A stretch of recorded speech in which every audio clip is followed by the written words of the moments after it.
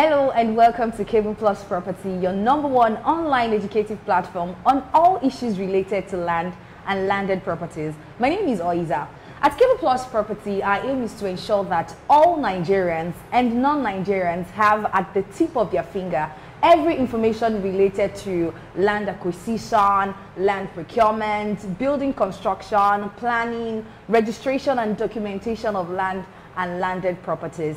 We provide you with everything you need to know about getting your properties registered and obtaining your planning permit.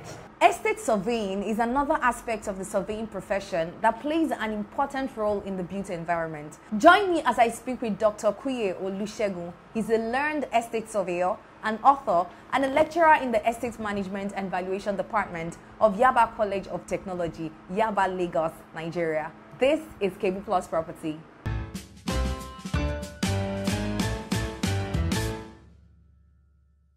Dr. Kuye Olusegun is a renowned author of real estate books, a chief lecturer in the Department of Estate Management and Valuation, Yaba College of Technology, Lagos.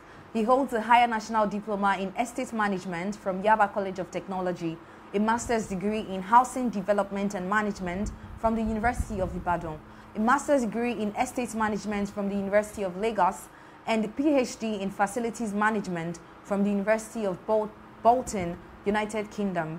In addition, he holds diploma in real property law from the University of Lagos. He's a fellow of the Nigerian Institution of Estate Surveyors and Valuers and a registered estate surveyor and valuer with the Estate Surveyors and Valuers Registration Board of Nigeria.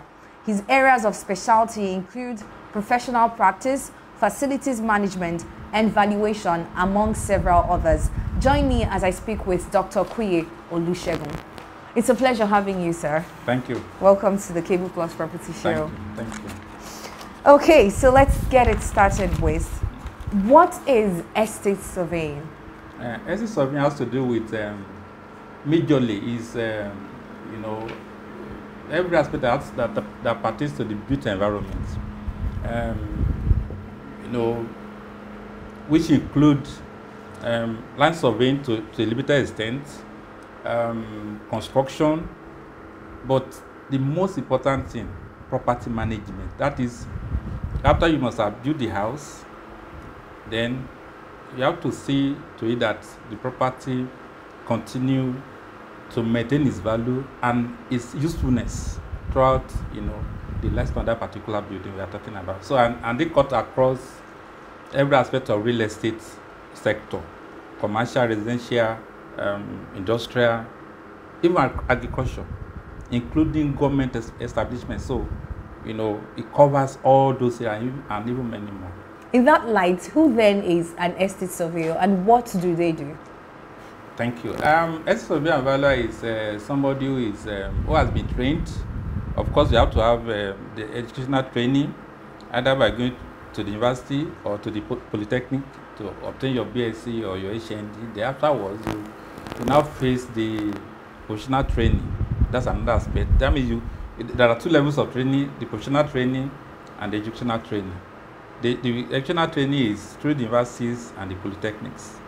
Then the professional training now, we take off from there, into write the basic professional exams and all that. Then going through the process of, the professional qualification before you are conferred with that status of an estate surveyor and valuer. And in this wise, we have a body, there is a professional body, that see to it that you are a member, and they train you to an extent that the regulatory body will now take over and license you before you can say you are an estate surveyor and valuer.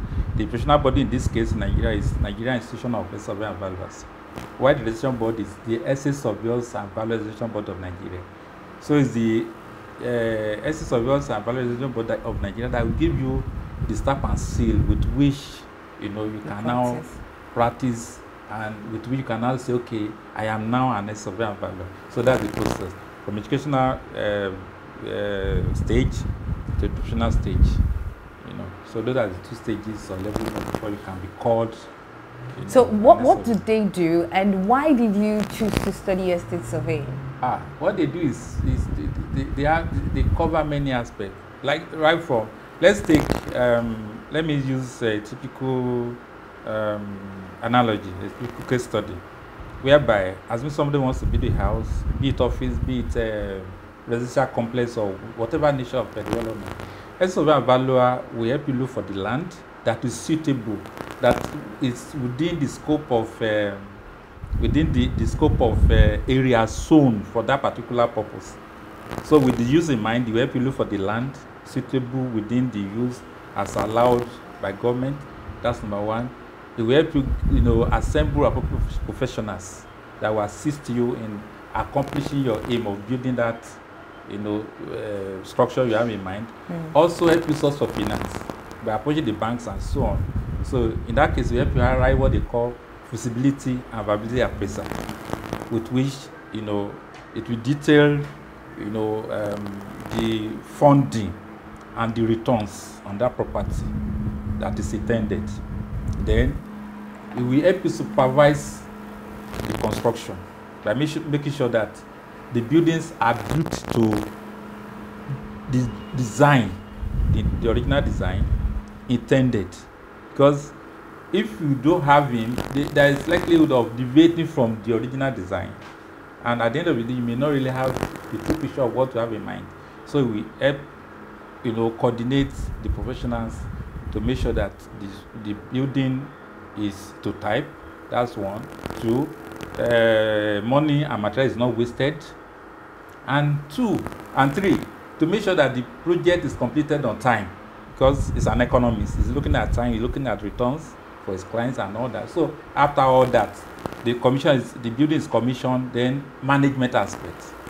So we help you secure tenants, your users as the case may be, and we monitor them, make sure they didn't run down your house, pay their rent as I went due, regularly maintain the building, help you insure the building, because I have to maybe two years, depending on the insurance company, maybe on 2 yearly basis, we do the insurance valuation and all that, so that in case of any eventuality, the property is damaged, the insurance company can pay and help you rebuild the house and so on. So the functions are many, and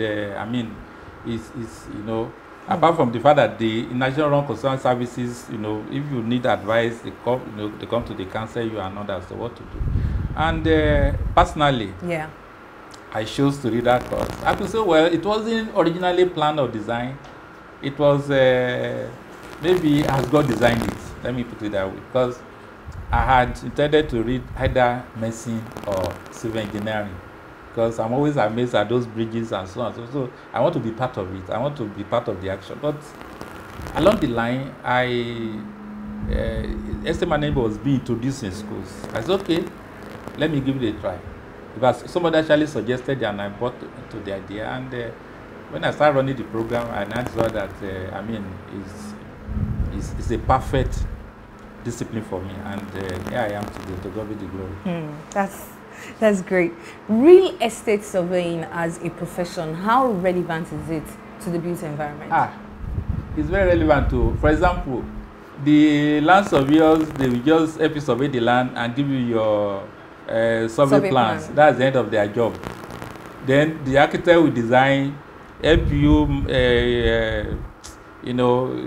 help you ensure that the building is erected as planned, as designed by them. Then all the other professionals too, the structural engineers, the electrical engineers, all of them will do their bit and all that. Then the builders will supervise, build the structure, accordingly, use the appropriate materials and everything. But at the end, they will all go. The building is now left alone with the owner. That's where we now come in fully to now help the owner of the building to run the day-to-day affairs of that building, to make sure that it lasts long for the intended purpose, by making sure that it's adequate returns on your investment.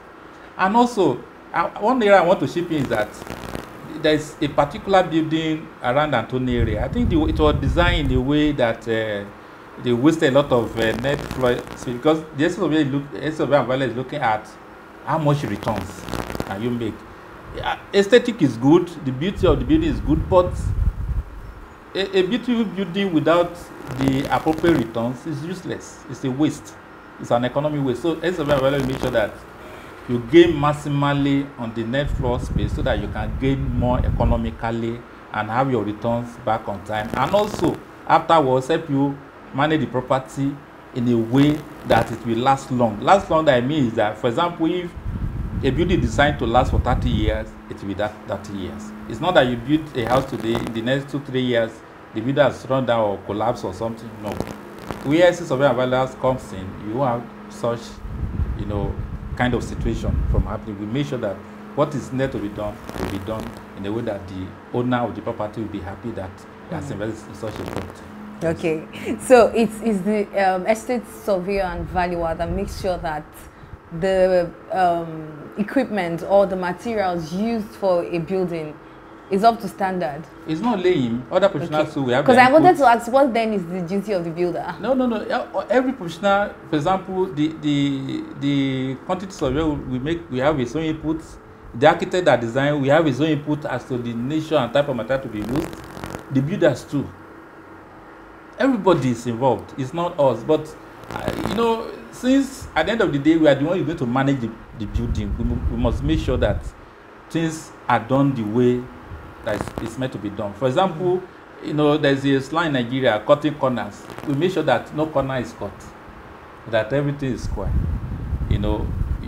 Make sure that the appropriate material is used and the client is adequately advised regarding that, and also give update to the client as to the stage of development and what needs to be done and all that. In addition to whoever other professional that may be giving the client a feedback on the development. So it's not that it's only the survey that we give advice on materials to be used or the type of materials to be used. So it's the combination is a combination of efforts of all the professionals involved. So at what stage of a construction should a developer rather hire the services of an estate? Right from the inception. That is right from that. Oh, I want to build. That is conceptualization. I want to build. So that's the time he's supposed to consult with an estate surveyor about that. They're like, okay, what do you want to build? What do you have in mind? Is it residential property, or is it a commercial property? Is it an industrial property, or is it a farm settlement? Whatever nature.